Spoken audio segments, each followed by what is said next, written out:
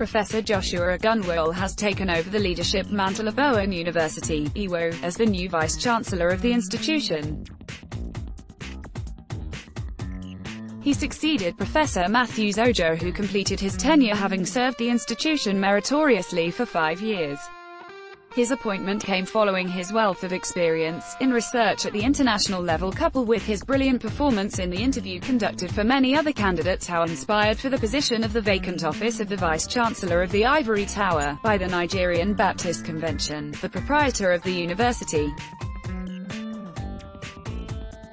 At the official handing over ceremony held on Wednesday, the new Vice-Chancellor, Professor Ogunwole, assured the university community his readiness to serve the university, building on the legacies being put in place by his predecessors, with a vision to develop workable academic and administrative policies that would transform the faith-based private university into a vibrant teaching and research center of learning, such that the university's products will have global recognition in character and in learning, stressing that his administration would recognize teamwork.